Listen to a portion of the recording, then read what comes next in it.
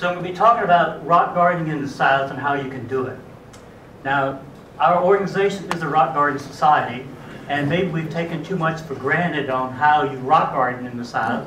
But I put together this talk some years ago, and I give it often to garden clubs. I don't often give it to a rock garden society, since you all are purists and you know what rock gardening is. But at the last minute, I didn't have any other talks to give, so it's too late to call anybody at midnight last night, although some people were rummaging through their slides thinking about possibilities. But anyway, so I'll be talking about how you can rock garden in the South. Let me start here. Is that in focus? Yeah. Okay. In 1990, Elizabeth Lawrence wrote this. She wrote, "The cultivation of rock plants is the highest form of the art of gardening.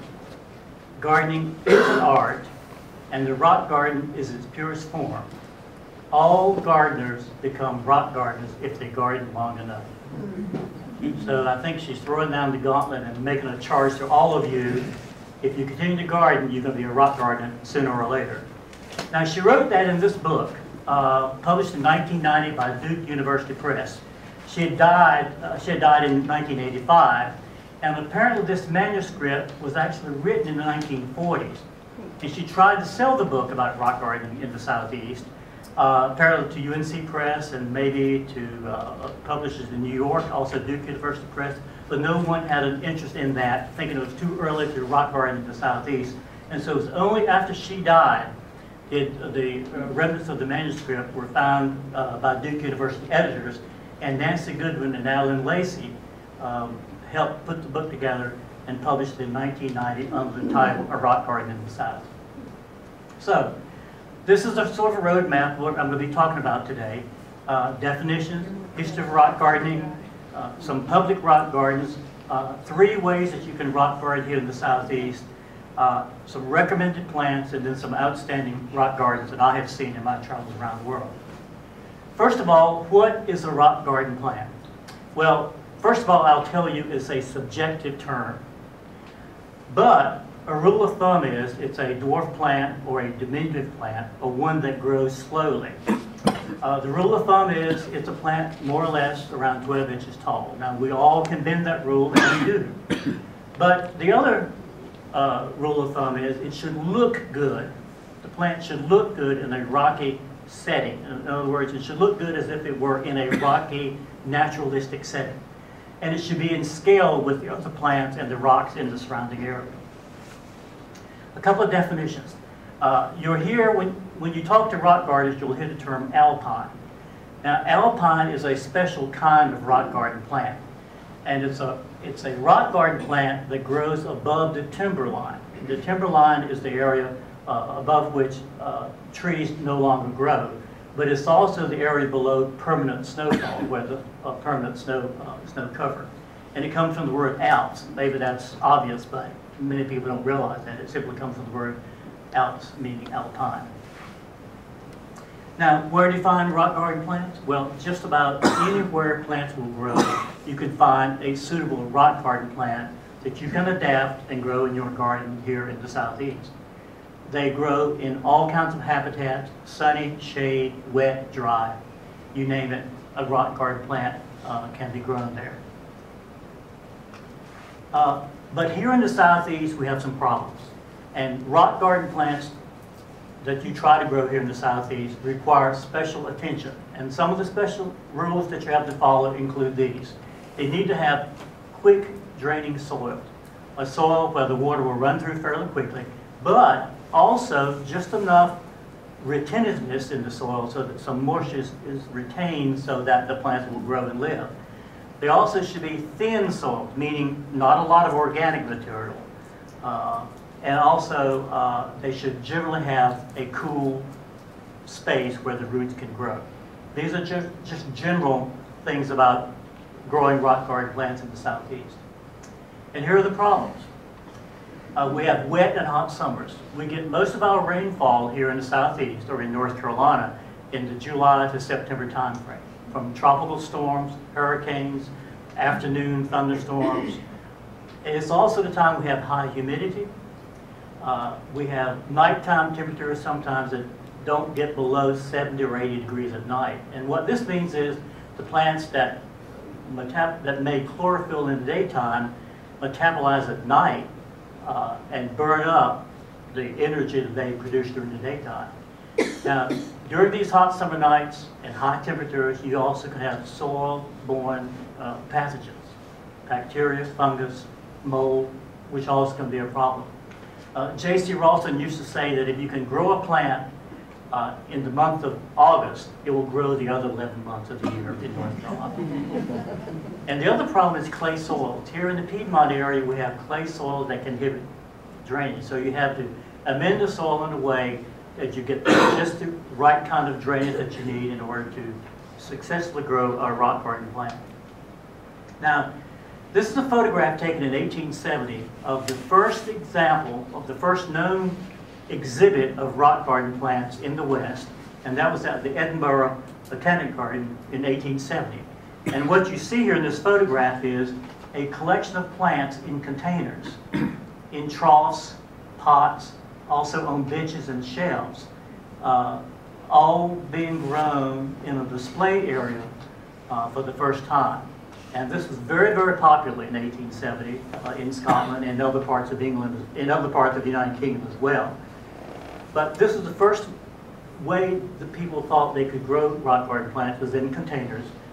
Many of these plants came from Europe, continental Europe, and were put in pots and grown and displayed at this exhibition. Now, this is the same area some 80 years later in 1950, the Edinburgh Botanic Garden. But this is an old black and white photograph that's been hand-tinted or hand-painted to make it look like its color. But the big difference between this slide and the previous one is that the plants are now planted in the ground or in the soil. So it tends to mimic or look like a naturalistic setting that these plants would probably grow in if you were in the Alps, for example, in Europe. Now, the oldest continuous botanical garden, rock garden in the United States is at Smith College. And that was established in 1897 in Northampton, Massachusetts. And that garden was put there to help teach the principles of botany to the young women who were learning botany and science there at Smith College in 1897. And that garden has been there. It's been renovated several times over the years. This is a photograph I took about 10 years ago when I was there in the autumn. This is about a third of it. But you can see they have put the labels there, and they've organized it group it by plant family. So it's sort of an artificial grouping of plants, not as they would grow in nature, but as they would be organized botanically by plant family. One of the people who promoted rock gardening here in North Carolina was William Lanier Hunt, Bill Hunt. He died in 1996. But in 1935, he was appointed the regional vice president of the then American Rock Garden Society. They had regional vice presidents in those days. And he demonstrated rock gardening in Chapel Hill in 1935 by bringing in 100-pound blocks of ice into the basement of one of the churches in Chapel Hill and covering the blocks of ice with burlap and sphagnum moss. And then he dug some native plants around Chapel Hill and put them into a display there to, quote, demonstrate rock gardening in the Southeast and how you could do it. Now, this was before air conditioning. So it was in July, so people flocked into the basement of the church there in Chapel Hill to see rock gardening coming to the Southeast. Now, another old rock garden in this area was one that Nancy Goodwin and Crawford Goodwin found when they moved to Montrose there in Hillsborough and began to uncover the brambles and things that had been growing there for a number of years. And this is some of the old original rock that was put there by the previous owner, apparently. I think about 1920s or 30s or so. But that was apparently a rock garden that was there, and she uncovered some old bulbs that had been planted there years before began to come back. And the Arboretum here at NC State actually had a small rock garden in 1984. I don't know if any of you remember that or not, but this is one of the photographs, a photograph of part of it there. An attempt to show rock gardening. We've gone a long way since then, but that's one of the early attempts by JC and students and staff to develop a rock garden here at NC State. The finest rock garden in the Southeast is a public rock garden. It's the one in Atlanta. This is the Atlanta Botanical Garden. This is a garden that's facing to the southeast, and it's about, I think about 25 feet, I'm sorry, about 50 feet wide and about 15 or 20 feet wide. And what they've done is they've taken some native stone and put it into the ground. Most of it is buried into the ground, but tips of it peek out, as you see there, peep out. And so you can see that it attempts to look like a natural rock garden as you might find around Atlanta in that area. But it's a beautiful rock garden. This is a springtime photograph that was taken about 6 or 8 years ago. Now, the finest rock garden, in my opinion, in the United States is the one in Denver. It's the Denver Botanical Gardens. That area gets only about 12 inches of rain per year. It's a mile high, yet it's able to grow successfully a wide range of rock garden type plants. And this is a photograph taken in midsummer. And this is a photograph of a similar area there at Denver taken in the springtime. Paniodicolitis of the Denver Botanic Garden. He's spoken here in the past. Some of you may know him. But he has promoted a lot of plants from the Intermountain West in the states that surround Colorado that will particularly grow very well there in that area. You remember Mike Kinchin, who was here a couple of years ago and spoke to our chapter. He is now the head of the rock garden there. This is a fine rock garden that I saw in Prague in the Czech Republic. This is called St. John on the Rock. I love the name of that church because I think it's appropriate for a rock garden. But it's a rock garden that's managed by the Prague Rock Garden Club. The church in the background there has been several types of church. I think it was Catholic at one time, it was Lutheran church. It's not now being used, but during the Soviet era, the Czech Rock Garden Club acquired lease to that property. I think they have like a 30 or 40-year lease, and they have put in a rock garden at that church. And every spring they have their spring sale, where they allow the public to come in and buy plants and also see rock garden plants at that rock garden there in Prague. This is a rock garden at the Royal Botanic Garden in Kew in London. And these are large blocks of sandstone and other native stone there outside of London that have been brought in and plantings of rock garden plants put around it. Now, this rock garden is designed in a way such that you can, the pathway is lower than the garden itself, so you can actually see the plants at eye level. And this is the Alpine House at Kew Gardens, which was built about 10 years ago, I believe, in London.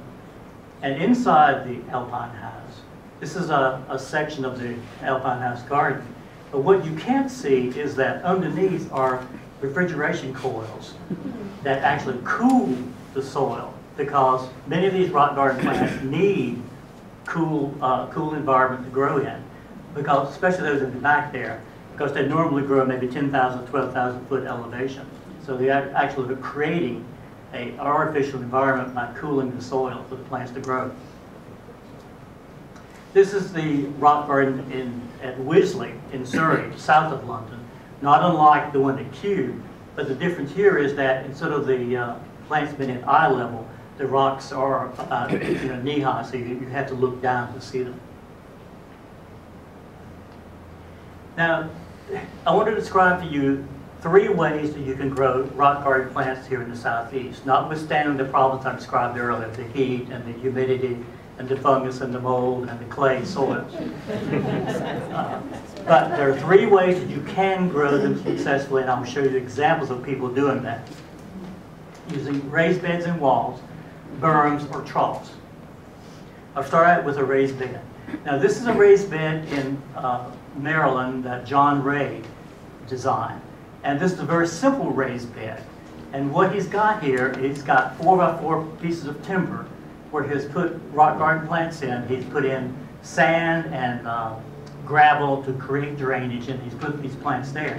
But what he's basically done, he's lifted the garden up, what is that, 4 or 5 inches from the ground level, so there's area for the water to drain through and drain out. Now the next photograph has taken this same idea and extended it up to about knee or waist high. The same kind of piece of timber, but it's been raised up, so it's almost at eye level. Well, not at eye level, but at least waist level, so you can garden more easily that way. This is a garden on the Hudson River in New York. Midge Riggs' garden. Now Midge has also taken the idea a step further for a raised bed, and what she's done, she's taken fallen logs and fallen branches and filled them in with material and planted them inside. Now, this kind of material won't last very long, it'll rot away, but it's a very cheap way to create a raised bed. And this can be done here in North Carolina.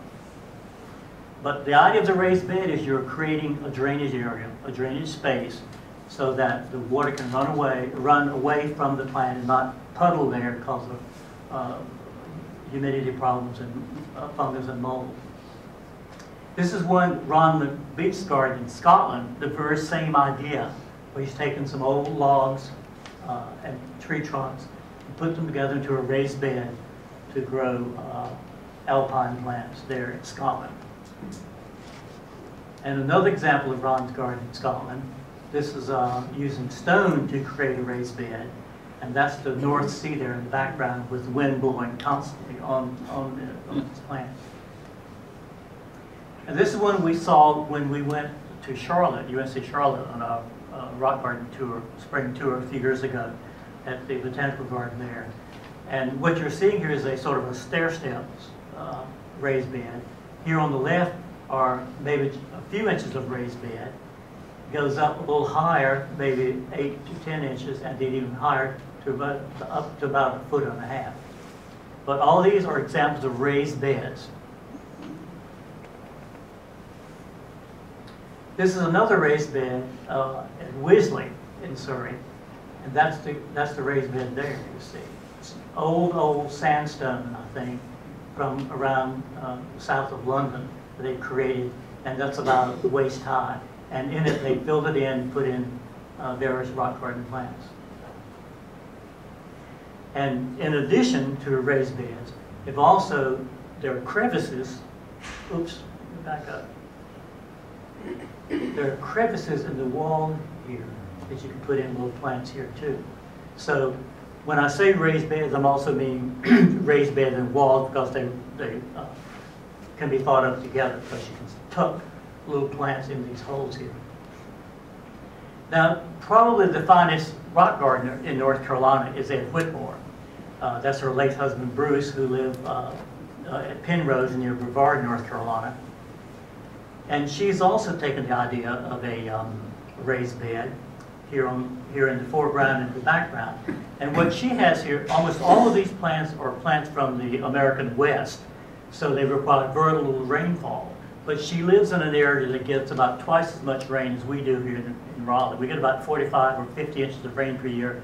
She gets about 80 or 90 inches of rain per year because the storms coming out of the Gulf of Mexico hit those mountains there near Brevard and dump a lot of water. So she has to provide cover during rainy days or excessive rain to cover the plant, even though she's got drainage so they won't be dry. The same thing here, she can put a plastic cover over the plants here in the front. See, most of these are conifers that she's got in the foreground. And this is Frank Cabot's garden at Cold Spring called Stone Crops. This is an expensive raised bed or rock garden wall because this is all granite that's been filled in here. This is about chest high. And he has tucked in plants in the wall here, as an example. So what we've done is, with a raised bed or a wall, it's lifting up the gardening area above the ground area to provide drainage. And all these are examples of that. This is a new one that was installed at the U.S. Botanic Garden in Washington, across the street from the Capitol building a few years ago. And they had not, when I took this photograph, they had not put in plants in the crevices yet, but they will be doing that later, I think. And this is one I did a long time ago, a raised bed. It's on a piece of sloping land at home, Here on the left-hand side, it's only about 4 or 5 inches, and as you go down, it slopes down to the right-hand side, it's about knee-high or waist-high. So, I've talked about a raised bed. So what do you put in a raised bed to make it work for us here in the Southeast? Well, generally, you put in a mixture of 1/3 topsoil, the native soil that you have wherever you garden, 1/3 leaf mold or humus, something organic, and then 1/3 of something that will give you drainage. And that something can be small pea gravel or sand or permatill. Permatill is a commercial product. It's permatill is fired slate. It's slate that's been burned at, like, I think 1,000 or 2,000 degrees Fahrenheit, and it expands into very, very lightweight. It's about the size of a garden pea. It's got a rough edge to it, but it's very, very lightweight and porous. And if you put any of those, either permatill or pea gravel or sand, into that mixture, it will give you the porosity that you need for the water to drain through. Now, a berm. That's the second way to rock garden. Now, a berm is really a raised bed without a wall. Think of it that way. It's a raised bed without any walls on either side of it. Now, this is the garden berm of Normanville, Lake Normanville in Raleigh. And some people say that a berm like this looks like an elephant graveyard or something of that kind. But the thing about a berm is that it gives you, based on the geometry of a berm, it gives you more planting surface, more planting area than you would if you had a straight wall. If you think about the mathematics of it, a raised bed has just a flat surface on the top, but a berm has those sides as well too. So that's Normanville's garden, in former garden in Raleigh. The finest example of that, I think, is Graham Ray's garden in Greensboro. That's a very pleasing one to look at. It's very pleasant to the eye. It's a mixture of conifers. It's a midsummer photograph with hostas in it and other rock garden plants. On the right-hand side, just out of the picture, is a swimming pool. And of course, it's behind his house there in his patio, but it's very beautiful and a very good example. And of course, he has put in, I think, Stay-Lite is another name for permatill, another trade name for permatill. So he's got a lot of that there to create the porosity that he needs for the drainage to take place. This is another one at the U.S. Botanic Garden in Washington, another berm. And this is, I believe, has calcite from the western United States in it. And most of these plants are western United States plants. It had just been put in when I took the photograph. But again, it's a berm because it has no walls to it, and it creates a large surface area for you to plant in. The rock garden just outside the building here is really a berm. We call it a street garden, but if you think about it and look at it, it's got the geometry of a berm on both sides here. This is a photograph taken, I think, the first year after Tim and others planted it, so it's fairly new. The rooftop is another example of berm here at the Arboretum. And really the finest example of berm is the one that Tony Avett has at Plant Delight's Nursery at Juniper Level. And I think he has 250-foot long berms. Oops, let me back up. Here, kind of wind around on either side and see that they are cold. But again, the importance of berm is that it gives you the drainage that you need, but it gives you more planting space on a raised bed would give you. Bobby, the purpose of the big rocks and something like that, is it just aesthetic? I think so, yeah. But it also, I think Tony told me when I was visiting one time that he put some rocks in like that in order to be able to step with his foot to be able to get to a plant to weed or to do what it needs to. Because you can't stand in the middle of this these two berms here and reach all the way over to the other side or to the middle. You have to have a stepping area, a stepping stone, I guess. There's a photograph taken from the belly. And I think he's stretching the rules of a 12-inch stone. But doesn't Tony do that all the time? It's in skin. Yeah, it's in scale, right? And another photograph at the end there, at the end of one of the berms, how it's rounded off. And a close-up of some of the plants in the berm there. Lupin and iris and other plants. Now, the composition of a berm is really the same as the composition of a raised bed. 1/3, 1/3, 1/3. 1/3 soil, your native soil, 1/3 mold or humus, and then 1/3 pea gravel, sand, or permateal. Now troughs, that's the third way to rock garden here in the southeast. Now this is a collection of troughs Ed Whitmore has in Brevard. They're not necessarily pretty, and she will be the first to admit that, but they are functional.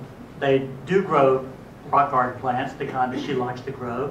Everything from carnivorous plants, these are picture plants here, to conifers, and many, many other kind of plants. And she paints many of them black. Some of them have holes in the bottom so that plants can actually grow into the soil if they need to. But that's one example of troughs. This is another example of troughs. These are two different kinds here. The one in the back is actually cement. It's very, very heavy, so you can't move it. The one here in the front is a trough that's made of called hypertufa, and I'll explain that later what that is. But the mold that was used to create this hypertufa trough was a styrofoam like fishing box or something like that. But this is one that was on display there when I was there a few years ago.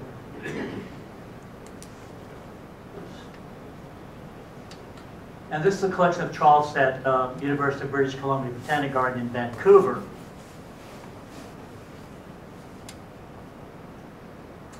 And this is a collection of troughs that Ed Glover has in Wisconsin. And he has various kinds, many of them are hypertufa, which I'll explain later. And he has even 2 whiskey barrels that he has put sand in and gravel and created a rock garden plant. And one of the troughs in here, and I'm not sure which one it is, I think it's this one right here, is one that he got in 2004 when we had the NARD annual meeting here. We gave away troughs at the annual meeting. I think some various people made them, and he won the door prize or the table prize for that that trough, and took it back. And when I visited him a few years later to speak to his rock garden club, he took me there, and that's the trough right there he got from here. But so you see, there can be all kinds of shapes and sizes of troughs, and they don't have to be fancy, as evidenced by these whiskey barrels. Now, this is a collection of troughs at the U.S. Botanic Garden, again across the street from the Capitol building right there. This is was a display that the Botanic Garden had of various arboretum gardens around the United States were invited to come and have a display. And the Denver Botanic Gardens sent troughs, these hypertufa troughs, and planted them. They were on display there for over the summer for about 2 months. They're no longer there now, I don't think, but that's what they looked like when they were being displayed. So, what are hypertufa troughs? I'll tell you what they are, and then I'll show you some pictures of them in a second of how they're being made. First of all, it's a 1-part mixture of Portland cement, 1 part perlite, 2 parts milled peat moss, some fiberglass fibers, and sand or vermiculite. 1, 1, 2, and then these other parts. And this is a photograph of members of our rock garden group a few years ago making hypertufa troughs at Amelia Lane, and Beth Jimenez teaching it a few years ago. And what you're looking at here are some hypertufa mixture, of that mixture I showed you, that's been put over a plastic dishpan or plastic tub, something of that kind. Maybe 1.5 inches or 2 inches thick at most. And you let them dry. That's what the process looks like as it's being done. It's messy. They're wearing gloves. There's another photograph there. That's Amelia there in the middle of the slide here, teaching the class. So she's working up in a pan there, and then they're putting it over this mold, plastic containers. And those is back here in the back too. And there's one that shows the mold underneath. which is a styrofoam bucket.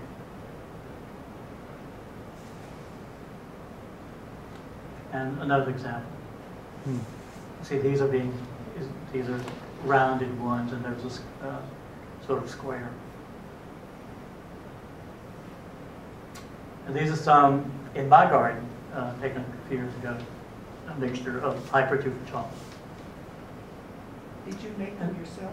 I made a few of them. Most of them, some I bought, some I made at classes at Amelia taught as well. These are troughs that are upstairs on the roof of the garden here, of the arboretum here. This was a collection that Amelia Lane and Beth Jimenez and others made that were part of the North American Rock Garden Society Norman Sanger Endowment Fund. The Arboretum applied for a grant, we got a grant, and these we were successful, and these are the troughs that were built and put on display upstairs. And there's the sign.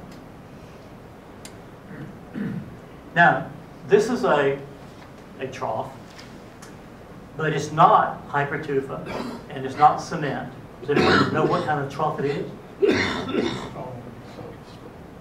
It's an animal watering trough from the 13 or 1400s, where they were actually made of stone.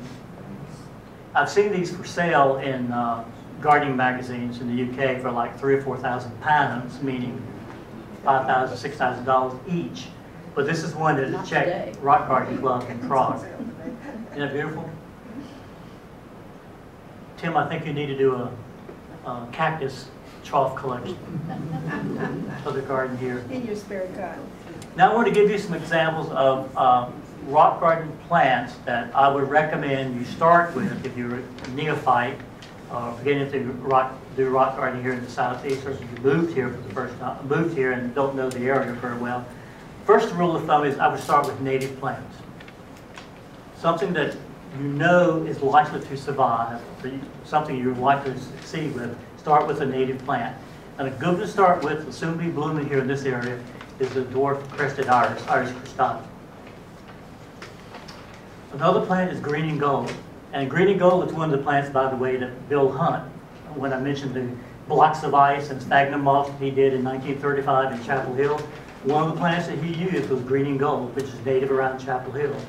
This is a form called Allen bush. This is the eastern shooting star. It's not easy to find, and it's a little bit difficult to grow. Tom, this is a plant that we rescued from the plant rescue some years ago over near Randleman Dam.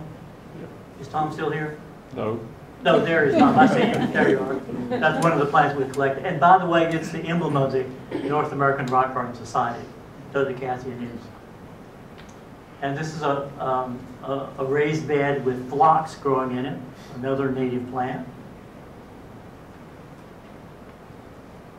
And there are several species of ginger, a native plant that I would recommend you start with. This one requires shade. This one is not native to North Carolina, but it will grow here. And another plant, a native plant, is the early saxifrage, another one that we rescued from Randleman Dam over near High Point. Now, in terms of non-native plants, a plant I would recommend you start with is this plant called ice plant, Delosperma. Ice plants have had a resurgence over the past decade or so, primarily because of Panaeoticolitis at the Denver Botanic Gardens. He's made several trips to South Africa collecting in locations at higher elevation and cooler areas than had been done in the past. So as a result, there's a lot of new cultivars out there that will do very well here in North Carolina in full sun. And this is just one example there. This plant has an unfortunate cultivar name and is a little difficult to grow. It's not native, but it's called the winter iris, Iris unguicularis, and that plant has been blooming for the past couple of weeks. I know here at the Arboretum you have some, but this is a very pale form of the winter iris. But another plant to try if you can. This is a crocus. I don't believe it's firefly. It was, the label was that when I bought the plant, but I don't think it's that particular cultivar. But anyway, this small bulbs, including crocus and small daffodils, another good example of a rock garden type plant that you can grow in either a raised bed or trough or a burn. Another plant may be difficult to try, may not always succeed for many years, is this primrose. This is called Primrose Sibthorpii. It's a cultivar that Cliff Parks is associated with Camellia Forest Nursery. It's a selection that he made over the past several years, which will grow well here in the heat of North Carolina. Sibthorpii is a form that grows in the Eastern Mediterranean, in Turkey, in that area, which is why he reasoned that it would grow well here in North Carolina because of the heat. And it does well. Pine Knot Farms, when they have their open house selling hellebores, they oftentimes sell some of his plants. And also you can buy them from Camellia Forest Nursery as well. And also hardy cyclamen is a cyclamen coum or a cyclamen hedrifolium, or other good examples of rock garden plants I would recommend you try here that are not native to this area. Columbines, there are native columbines. There are many, many kinds of columbines, short ones, tall ones, some that will certainly suit a rock garden situation. And the Linton rose, or the hellebore, the ones that are blooming now, a good collection of them would do well in a rock garden. They wouldn't necessarily do well in a trough, but they would do well in a raised bed or a burn. And the Christmas rose, Helleborus niger, and snowdrops, another bulb that I would recommend for a rock garden. Perhaps not in a trough, but it's certainly in a raised bed or a burn. This is one called Bertram Anderson. And then, of course, this is an example of snowdrop blooming at Montrose, Nancy Goodman's garden in Hillsborough, North Carolina. This is a fall blooming snowdrop, Galanthus helwezii, a variety of Monosticus. There are also spring blooming forms, but the Monosticus blooms in the fall. And for her, it blooms in November. Now, a few outstanding rock garden plants, rock gardens that I've seen. This is a portion of F. Whitmore's garden in Brevard.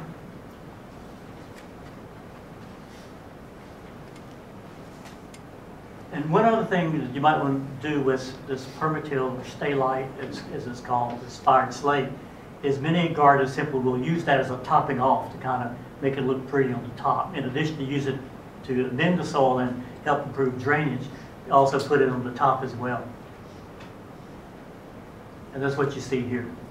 That's another photograph of Ed's garden, and taken on the day we had the annual meeting there 2 years ago, with the rain pouring down. And this is the garden, the Japanese rock garden of Joe and Beverly French, also near Brevard, North Carolina. Isn't that a beautiful photograph? Oh, well, not the photograph, but beautiful setting, I should say. Another photograph of the same area taken at a different time of the year. This is a garden in Scotland, and what's unique about this garden is there was a vein of sand that runs through one part of that garden. And so the gardeners who lived there, for various reasons, decided they would create a sunken rock garden because they had perfect drainage. The drainage, they knew from the sand that was there, the water would run out, so they created a garden that's at a sort of at a flat level. Not a raised rock garden, but a sunken one. And that's what it looks like. Only because they could do it because the sand was there, which would drain the water away. And the same area, the same rock garden, a different part of the garden. It's an old rock garden. They've been gardening there for like 40 years, I think. Complete with a rainbow in the background. This is the Elizabeth Miller Garden in Seattle, Washington. Wasn't kept up very well when I was there. A garden in South Carolina, Greenville, South Carolina, that it had just been installed, sort of a wall, raised bed combination. And this is a garden in Scotland, a collection of troughs and other rock garden plantings when I was there and looking out the bedroom window where I was staying as a guest. That's the site that I saw. And some of you may know Reb Lappy. She used to come to our meetings. She doesn't come anymore, but she has a nice rock garden, mostly native plants. She collected most of her stones from around Chapel Hill and Hillsborough area. So that's a part of it there in the summertime. Springtime with hostas and other plants.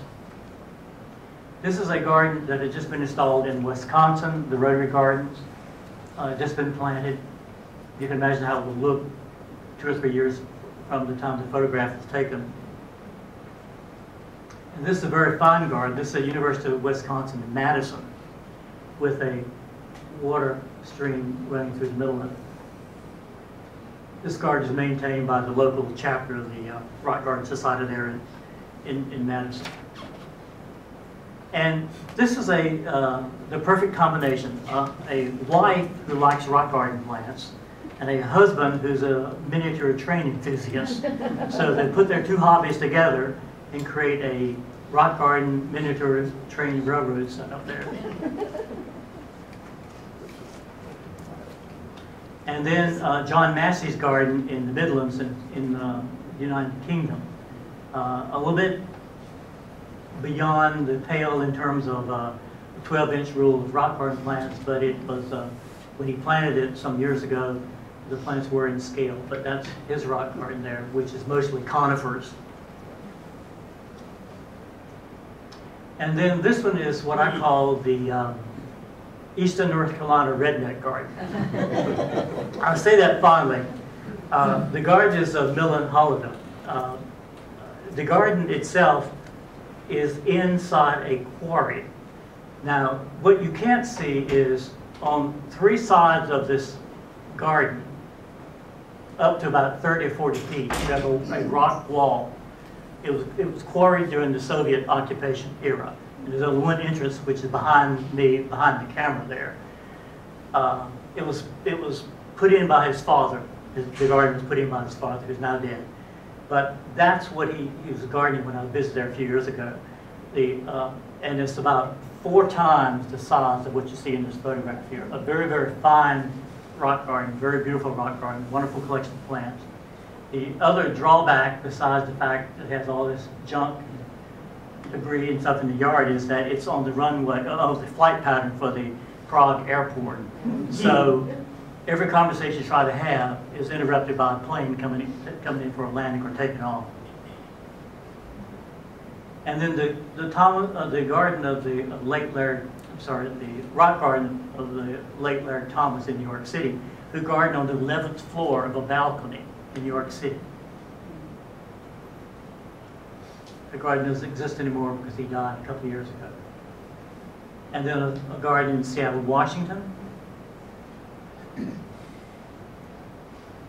I think from these continuous slides, you begin to see over and over the theme that people use. There's a lot of similarities there, something different from at times, but generally the same theme is followed over and over again. And this one is not a real garden, but it's the first place winner in the Philadelphia Flower Show in 2005. And what this represents is a Western Pennsylvania landscape with a farmhouse in the background here. It's painted in the background. All of these so-called rocks are actually styrofoam, painted. The only real rock is this one right here. But all the plants are real.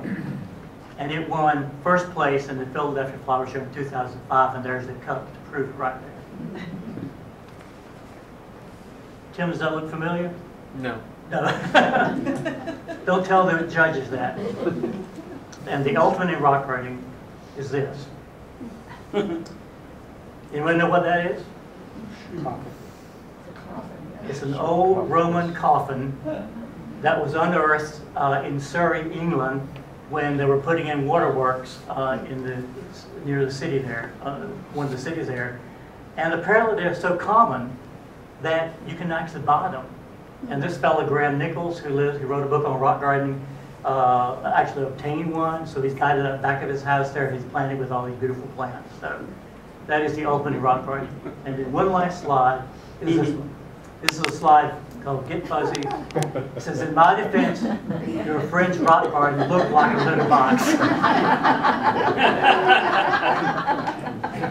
And that's it.